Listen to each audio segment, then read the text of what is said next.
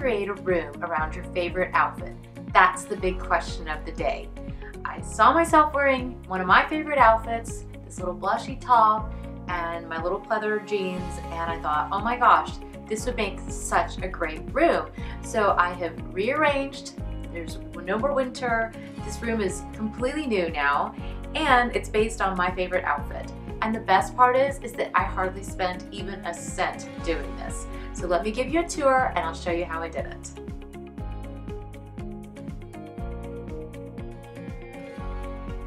I first started with a touch of femininity. This was a big part of my outfit and definitely something I wanted to add into the room.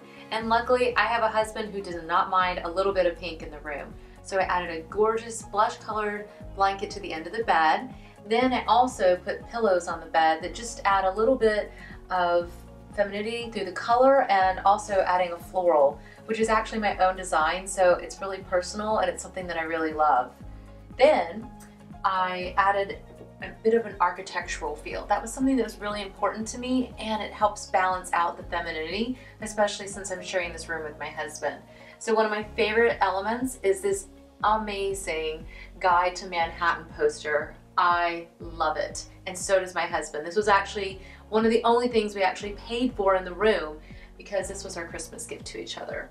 We also brought in the lamps. These were actually here before, but they were sitting on side tables. By putting them behind the bed like this, we're keeping it very modern, and it adds again that little bit of architectural feel to the space. Then I balanced all of that out with just a bit of black. It's in the bed, it's in my blouse, it's still feminine, but all of these elements are kind of playing off of each other to make a space that overall has a bit of femininity, modernness, and a little bit of edginess. Your clothes say something about your mood. That's what makes it such a fun thing to use as an inspiration board. The important thing though is that you don't let it keep you tied down either. This week I'm into blush and black. Next week I'm gonna probably have some of these same elements, but I'm also gonna be changing things up because that's life. We're not tied down into one thing. And that's one of the biggest differences between interior design, as in it's been put in, it's been installed, and it doesn't move for the next 20 years, and spaces that really live and breathe. Your spaces should move and live with your life. That's what makes them so cool. Think about it. This week, I've got a lipstick that I'm really into. It's on my table. But next week, I'm probably gonna be into a different shade, and that one will be on my table next. Books that are here, I'll finish them and they'll go to a different shelf and something else will be there. So don't be tied down into thinking that I have to design a space that's always gonna be the same. Sure, the structural things will always be the same unless you're ready to really do a big redo. But when you're just simply reimagining your space, don't worry about it. Maybe one blouse is up on the wall this week, maybe it'll be something completely different hanging there next week. That's what's really fun about having a space that just kind of moves with the rhythm of your life. Same thing for florals. Last week I had eucalyptus here and roses in the window, and this week it's tulips and this really cute plant.